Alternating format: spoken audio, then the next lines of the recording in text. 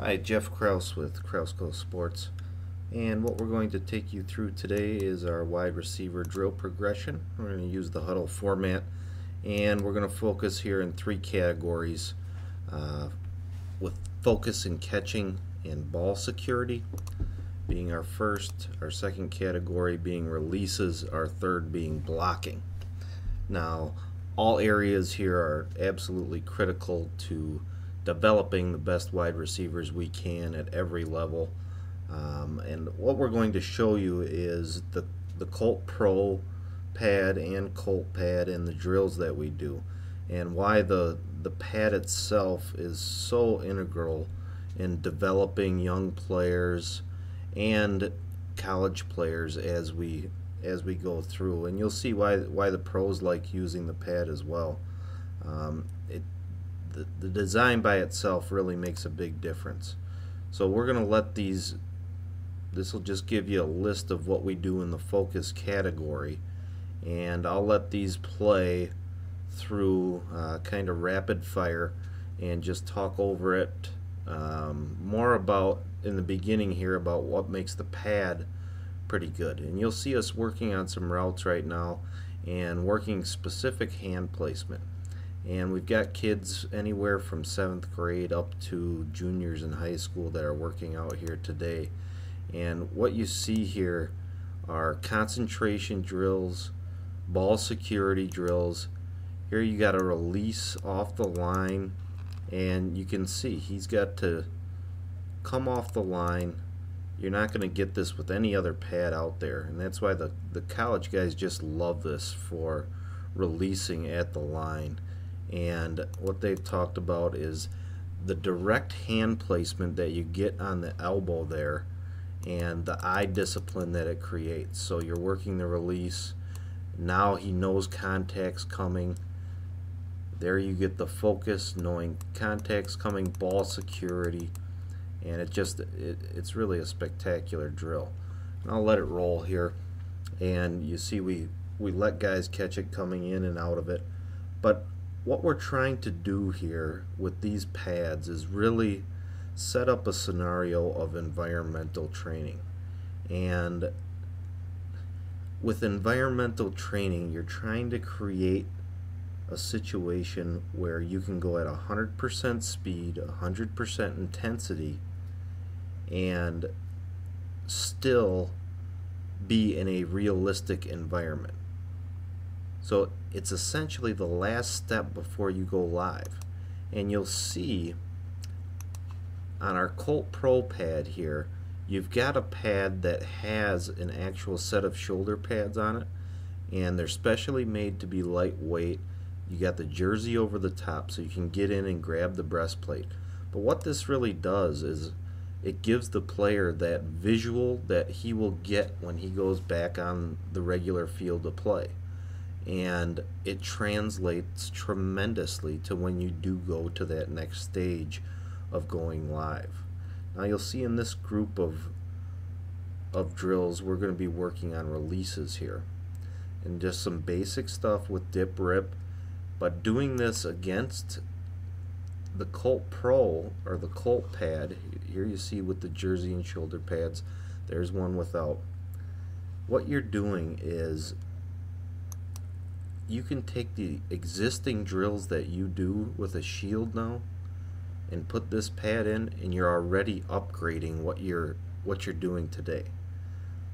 So whether it's focus in hands, release moves, mid route separation where hand placement is absolutely critical, perimeter blocking, staying tight, getting in on the breastplate, getting inside the body frame, staying tight. It's easy to see as a coach. It's instant feedback. You saw over there on that last clip here. This is a great inside move here. This is 7th grade kid and hasn't done it, so we're going on an inside out release. So he's taking that jab step, coming back out, and you see great hand placement by him right on the elbow. He's swimming over the top, and we want him to stack that receiver which he didn't do there. But we'll get into the specific coaching on each drill as we go through. This is our Python releases. This is just kind of a rapid fire, getting guys using their hands, violent hands, dips, rips, swim moves where you're pinning elbows, double arm swipes. So you want to run the whole gamut of things as you send guys through these drills. And you'll see in this group of drills, our footwork's not very good. This is kind of our first time out and getting used to these things, but these guys gave it a great go. And you'll see on the blocking what the pad does automatically for you is it makes guys play inside the frame. If you have a pad without arms, you aren't going to get this. It doesn't translate over at all. And when you go live, if you're going less than 100% speed, guys just don't go hard on each other. And you'll see as you go through here, you can be fully suited up or you can be in shirts and tees like this, and guys are going to be going hard at each other. And here you see a stalk moving punch, so we're just working on hand placement, eye discipline to our target, getting in on the breastplate, stalking, squaring up, getting in, and then driving. He's got great pad level. Again, with the pad, you automatically get a look at pad level because you're playing underneath actual armpits. The visual is the same that you get on the field. So if you just have a regular shield there, you aren't going to get that. And here you see kind of taking it to the next level where you're instituting just a bubble screen where a running back's going to read the blocks behind them, but guys have to break down. If you have a situation where a defender picks a lane and he's coming over the top on that and coming down hard, we'll just take him and drive him there and move him on out and get to the sideline and up for as many yards as we can. Okay, wide receiver drills coaching progression. So what we're going to do now is take you through each drill and go specifically through the coaching points that you want to cover when you're out on the field and actually doing these things live. So this first drill, Python releases. You've got 4 bags set up here. You're going to work a figure 8 through each drill. Now what you want to do is have guys implement a plan of attack.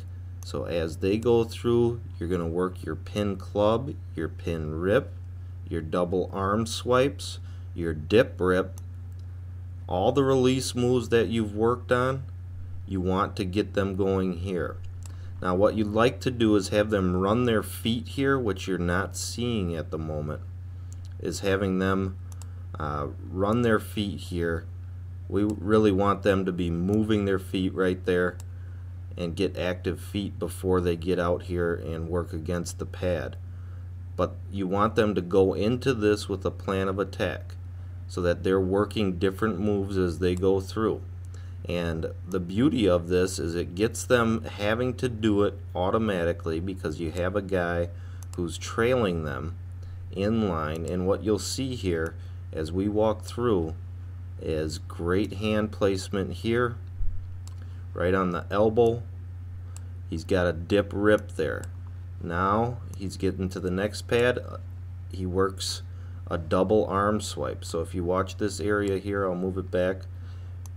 You went from a dip rip to the double arm swipe, and that's pretty good job right there as far as violent hands are concerned. Getting violent hands, and then he finishes right here with another dip rip.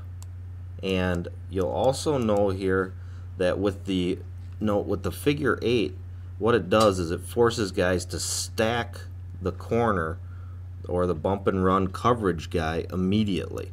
So they stack immediately right behind this guy when they come through in a figure 8 format. So you're working right-handed releases, left-handed releases, inside, outside. It's really a spectacular drill to get a lot of reps in with violent hands and get guys doing different moves off the top. And you'll see as you go through, it really forces guys to play with pad level and you can see as a coach right here we don't get very good hand placement.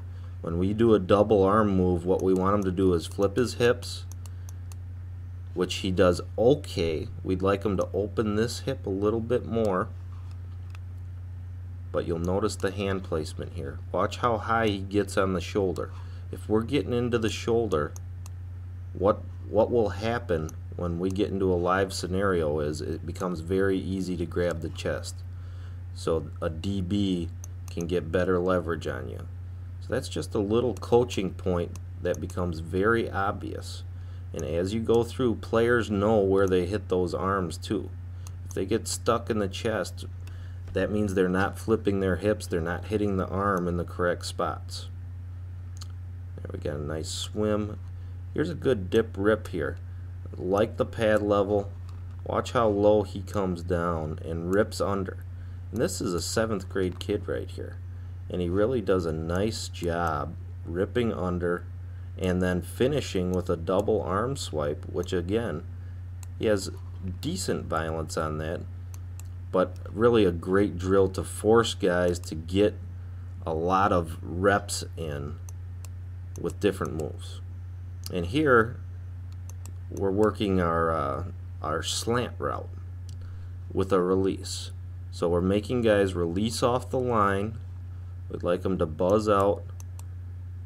We'd like a little bit better hand placement here. You can see the elbow on the pads right there. He's up here.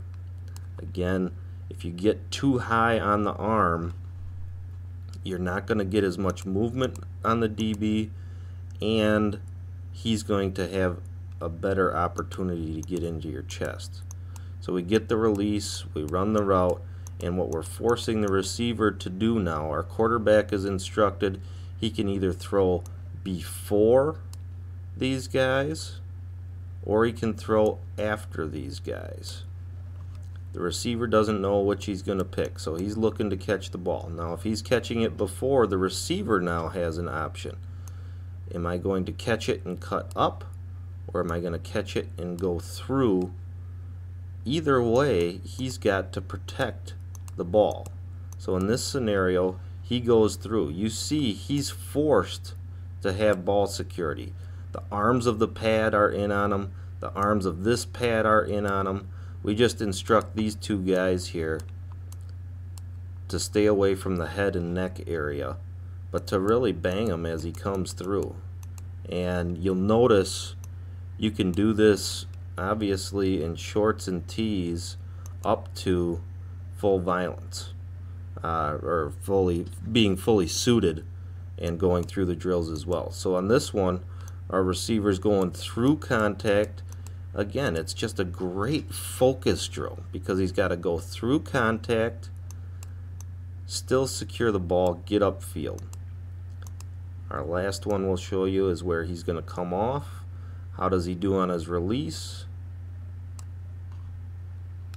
Could have buzzed his feet better.